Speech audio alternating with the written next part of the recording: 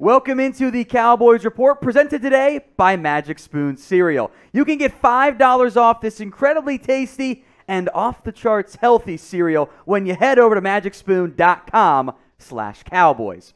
Joining us today for some news and rumors updates is NFL Network's Jane Slater. Jane, thanks again for coming on. Good to see you. Did you get a little bit of rest during the bye week? I did get a little bit of rest. It was nice to not have to worry about the Cowboys winning or losing. Although I think they won the bye in the end, given the time off that Dak Prescott had, which that's where we'll start today because I know so many Cowboys fans, at least just a little bit anxious about where things sit with Dak. What's the latest? I do know he's out of the boot as well. He is out of the boot. I wasn't at practice yesterday, but reporters were, and of course when he came outside, he sort of toyed with them a bit, said he wasn't going to give them an update, but he wasn't wearing the boot. And after looking at social media, his girlfriend posted a photo from the weekend. He was wearing, his Air Jordans as part of his costume. He was a circus leader.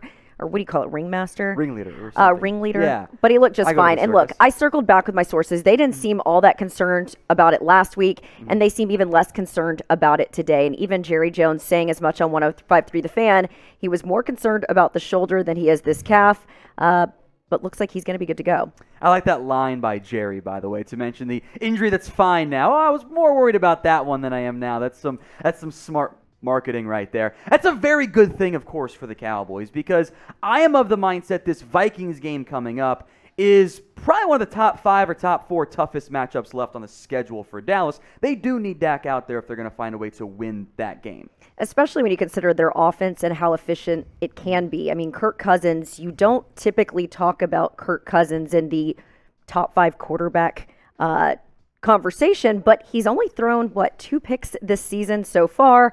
He's really good when you put the ball in his hands at the end of the game. And then you've got threats like Dalvin Cook. You've got Adam Thielen, and even that kid KJ Osborne who had the walk-off touchdown last weekend against Carolina. So they had, of course, the bye week, so the week before that. But they definitely have some threats there on offense, and so I think that you're going to see, a high-scoring game on both sides.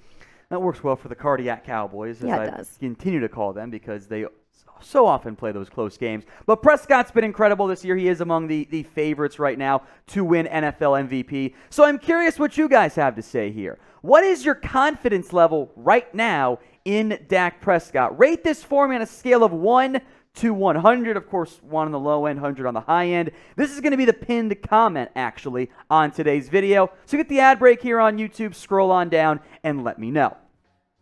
Should have said let us know. Anyway, let's go to La'el Collins then, Jen. I know you've been working the phone lines here.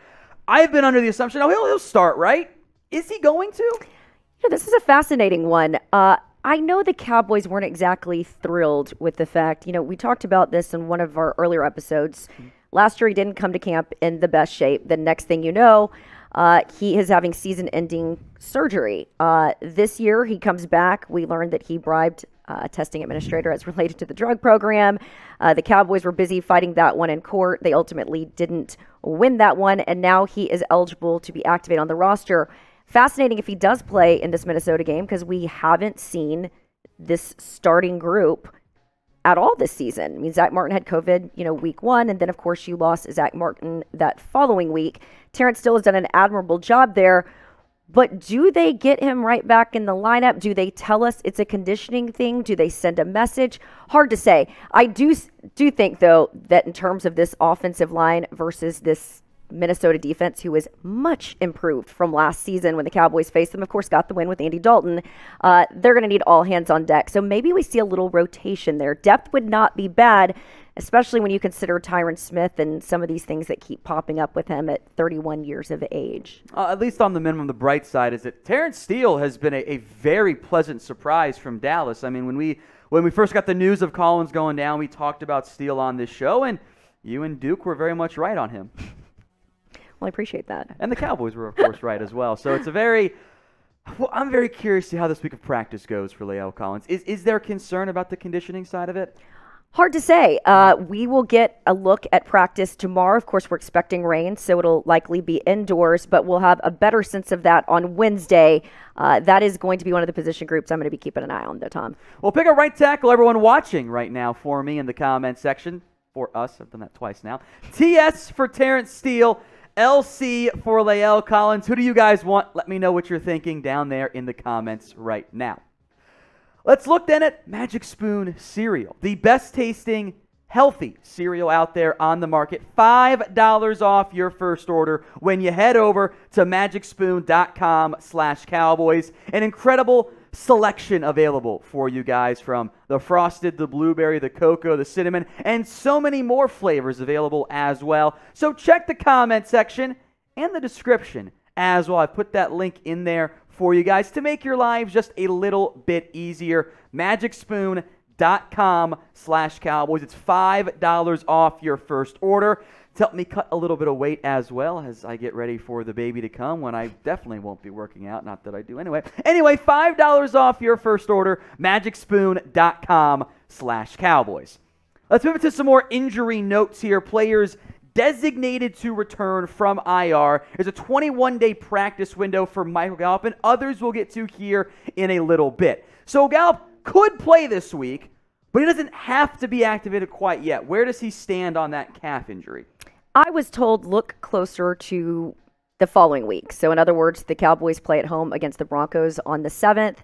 That makes a little bit more sense according to some folks that I've talked to inside the building. And why rush him back? Right now you do have sort of an embarrassment of riches as it relates to the depth at wide receiver. You've got Cedric Wilson, who's done a really great job stepping in the absence of Michael Gallup. You've got CeeDee Lamb, who had a hell of a game for the Cowboys and helped get them the win last week. Amari Cooper, Noah Brown.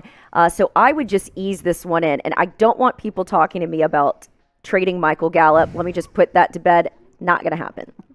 I was going to ask about the concern around Gallup, if the timetable for the recovery. I think it's been a bit longer than what they at least initially had said and speculated, but I mean, they're 5-1. So. I mean, we were talking about 6 to 8 weeks, right? So we're kind of in the window there.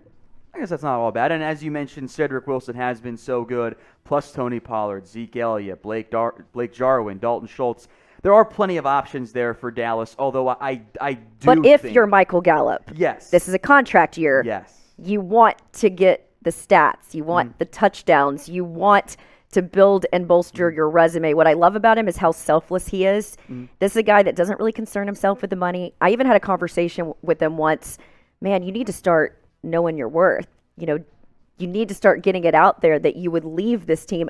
I get the sense this guy, and he's not going to want me to say this, he hasn't said this directly, but I get the sense he's the type of guy that loves Dallas so much, he's maybe not going to ask for the sun and the moon. Maybe this is the guy that gives you a little closer to hometown discount. His agent's going to reach out to me and say, stop with that talk. I want to see the guy get paid. But yeah, I think he really likes being in Dallas, and they like having him in Dallas. Some good little inside info there from Jane. And if you were paying attention, seems like you know the answer, or at least have a good guess on this one. So head down to the comments. You'll see questions, by the way, from the channel account, asking all the questions we get. Reply right there. Will Michael Gallup play this week? Y for yes, and for no. More injury notes. Trysten Hill, who I think has kind of become the forgotten man a little bit, maybe intentional by some. He's now been back at practice from the PUP list. What's the latest on his timeline? Trysten Hill is a tricky one, right? This was a Rod Marinelli project. Leading up to the draft, there was a lot of discussion about how he sat in the lobby. I think it was his birthday ahead of the draft, and Rod and him really connected. But then there were some problems with immaturity in his first year. Now, last year, he worked out with defensive line coach Brandon Tucker in the offseason, and he had said how improved he had been, and he'd really started to respond to the new coaching staff. So we started to see a little bit from him here, but I got to tell you, Neville Gallimore has done such an impressive job. That's Neville Gallimore's job when he comes back. Trysten Hill, I could see some rotation, and I could see Dan Quinn giving him an opportunity to shine, not dissimilar from what we saw with Randy Gregory. In other words, how can we start scheming up to play to some of these player strengths? And maybe that would help a guy like Trysten Hill come along. But I mean, when you look at a guy like Osa, he has really stood out for you this year. They've gotten really, really lucky, but you can never have enough depth. I just don't think that we're going to immediately see a plug and play with Trysten Hill. I'm very curious, and maybe you have some insight here, what the Cowboys' plan is going to be at defensive tackle with two guys coming back from injury and across the roster. I know Jerry's hinted at this. We've talked about it before. There's some roster management hoops to jump through coming up here. There are, because you've got to decide who you're going to activate, who you're going to keep on your roster. But yeah, I mean, I do think that they like the flexibility. I know that they love rotating those defensive tackles out. It allows Dan Quinn to get even more creative. They sort of talk about him as like a mad scientist every week. And I've really been impressed with Aiden Dirty, the new defensive line coach, and what he's been able to do. So we haven't seen a lot of these guys. It'll be interesting to see how they start using them and utilizing them. Depth is a good thing if you're looking to make a push, though, in the postseason. Well, as news begins to trickle out about what roster moves the Cowboys will make and everything else around Dallas with the NFL trade deadline literally just around the corner, hit that big red button and subscribe for free daily videos right here on the Cowboys Report. If you're watching somewhere else, Facebook, Twitter, whatever, it's youtube.com/Cowboys TV. Yeah, Jane's right there at the bottom of your screen. White here, Subscribe right now. We won't spend too much time on this one here, but Francis Bernard, which I was a bit surprised they designated him to return as well. Well, I think when you look at Minnesota, especially George Edwards, who was in Minnesota for years, he knows the importance of linebacker play, especially with a guy like Dalvin Cook. To peel the curtain back even ahead of this show, I said to you, have the Cowboys actually allowed a 100-yard runner this season? They've done it once. He went just a little bit over, and I won't steal your thunder. You've got the name on that one. Damian Harris. There you go. But Dalvin Cook is not to be trifled with. He had a touchdown last week on 33 carries, 147 yards, I think is what I had in my notes. So this is one of the tougher guys to bring down. I think you're going to see them get real creative with their linebacker play this week to really isolate him and do their best to minimize the damage that he can do. But look what they were able to do against the Tampa Bay Bucks and their running game in week 1. So that should give you some optimism. Yeah. I want to go rapid fire here on some of the other injuries. Yeah. Neville Gallimore, Tank Lawrence, any updates on when those guys might be back? Neville Gallimore seems still a little ways away. I checked in on DeMarcus Lawrence this morning. Sounds like maybe you could pencil him against the Falcons. So still a couple of weeks away on him. But how fun is it going to be to get all of these guys back from injury and then pending guys stay healthy? We've sort of talked about this Cowboys schedule. The toughest stretch was what they've already been behind. I don't really see, you've got Saints coming up. You've got the Raiders. You got the Broncos. The Vikings might be their toughest one left. Then I think they've got some real manageable wins looking ahead on the schedule. I completely agree. Now, speaking of the schedule, the NFL trade deadline is just a week away. So I'm very curious what you have to say, even though I think I know the answer here. But I want your guys' votes first. Will the Cowboys make a trade this year before the deadline? 1 for yes, 0 for no. Now, Jan, I know that the standard answer is we're always open for business. Right. Are you telling me there's a chance or not? Look, when teams are trying to make a push, they want to win now. So they're adding a piece that's going to help them win now. I guess my question back to you, Tom, is what would be a position that you'd absolutely want to give up something for when we look at some of these younger guys that are coming back and the play that they've gotten from guys that they literally gave a bag of chips for? So it's not the Cowboy way. I spent several years with the NFL Network on this beat, talking people off the Jamal Adams trade talk. Give me another. Earl Thomas was exhausting.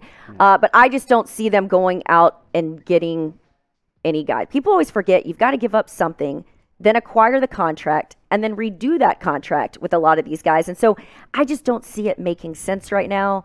But if you've got a couple of guys, I'd be happy to shoot them down for you. All right. I'm just telling you right now, based on people I've talked to, don't see it happening. Looking forward to being told here. I'll mention 2 names. Okay. Quinnen Williams of the Jets, who I love. I'm assuming no there. Yeah, because the Jets aren't that stupid, right? No. Yeah, okay. Kyle Fuller of the Broncos, the corner. Don't see it. Yeah, because they're going to get Kelvin Joseph back soon, right? I don't know what to make of that guy yet. Oh, you know? Yeah. He's a bit if of he an puts as oddball much passion at on the football field as he puts into his rap career, he could really be something. I just don't know what to make of him. Okay. Interesting.